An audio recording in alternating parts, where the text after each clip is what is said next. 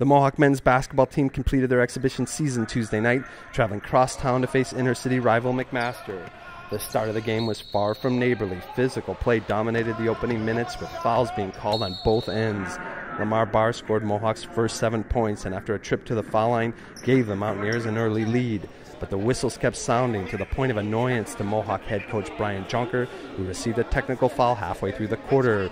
Their coach's displeasure served as motivation. Mohawk responded with a barrage of three-pointers, propelling them to a 27-22 lead after one period. But the second quarter was all McMaster. The Marauders used their size advantage to outmuscle Mohawk down in the post. Troy Joseph and Rohan Boney were monsters in the paint and carried McMaster to a 48-43 lead at half.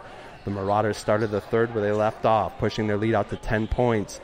But Mohawk was not about to give up. Led by ex-Ennis Brayerton's aggressive defense and rim-shaking dunks, the team clawed back to within 2 points, 55-53. McMaster regrouped, and a three-point bomb by Aaron Redpath stopped the Mohawk run and helped build the Marauders' lead back up to 13 after 3.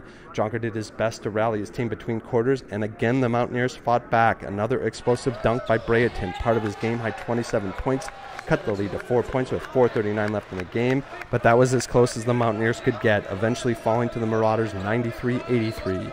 Despite the tough defeat, Brayerton was happy about the night's performance and the direction of the team. Our coach said it was just an exhibition, but it's a good test, you know.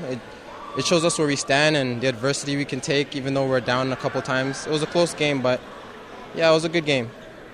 Our coach told us when we came down here it's going to be a physical game and the refs won't be on our side, so just play through it. He said it yesterday, he called it, he said he might get a technical, so he just told us to keep playing and he'll do all the yelling. Mohawk will open its regular season on the road against Sioux College. Reporting for Mohawk Journalism, I'm Jimmy Golenberg.